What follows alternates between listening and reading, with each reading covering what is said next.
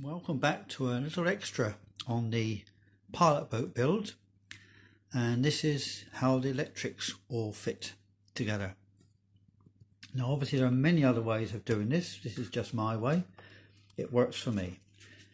This is the receiver for this transmitter. It's a Turnigi 4-channel. Retails for around about £45 to £50, and I use this in all my boats. And I've got a couple of receivers which are bonded, as it's called, or it's not bonded, it's binded, but that's not a word, is it? So I use the word bonded anyway.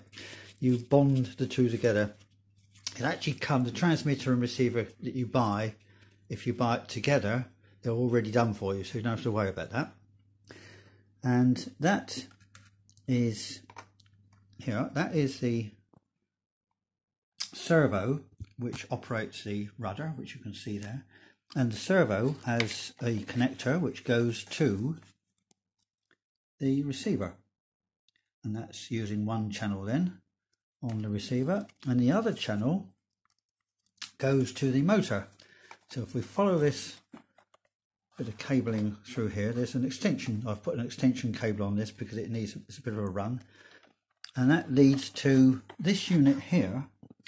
And if I can just get in there, that unit there is a Viper Marine 15 amp, and it's called an ESC, or electronic speed control is what it means. And built into that is a battery elimination circuit. Now I don't know much about electronics, but it all works, put it that way. And it's very much plug and play. You just connect it up and it just seems to work. So that's a good thing for me. And from this, pull it out and you have a look. That's the Viper Marine unit. Now I have tested this underwater. I had a boat sink, and the afterwards batteries had it, but the speed control that was still working perfectly well, as was the motor, surprisingly enough, even though it was in salt water. And I'm using that motor in another model. Right, so that's got the wire comes out, which leads, if you excuse the pun, leads to a fuse, and that's a 10 amp fuse in there to protect the speed control and the motor. That wire then goes into one of the terminals on the motor, and we're using an MFA Torpedo 500 motor here, which seems to work very well on this particular model. And the other terminal on the motor leads to the other terminal on the speed control. So we've got a blue and a yellow wire out of the speed controller leading to the fuse, and that leads to the motor. The other two wires from the speed control are the on-off switch. It comes with its own on-off switch, but I have had problems with that, so I fit a different, more robust on-off switch. Just get these out of the way, and you can see that's the on-off switch there. Right, like that. And now the other connector to the speed control is the power in from the battery, and this is called a Tamiya connector, this particular one, type, and you can't misconnect it.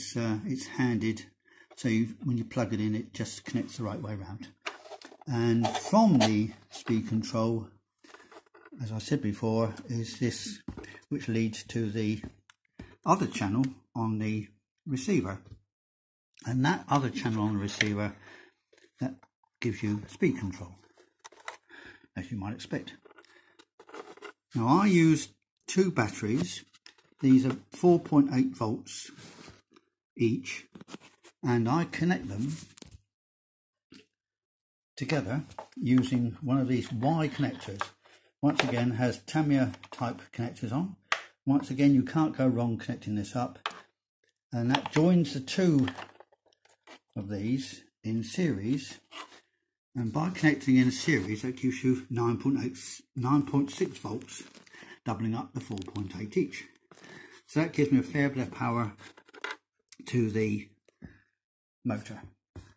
So just show you the motor again. That's just touching there. Is there anything else I need to tell you? I don't think so. That's pretty well it. Sometimes the batteries come with 2 leads. I don't quite know what. There's a different sort of connector. Don't use that. I use the Tamiya type throughout. So this comes through like that and connects up to the Y connector like that. So I won't do it for you. It's fairly obvious. And that's it. So I hope that helps anyone who's struggling with the connecting up of the electrics on one of these boats. Well, I've now put this all back together again, so you can see it looks a bit neater than it did when I had it all apart. And you can see that's the wire connector now connected to the batteries and to the speed control, or ESC. And it makes a very reliable setup.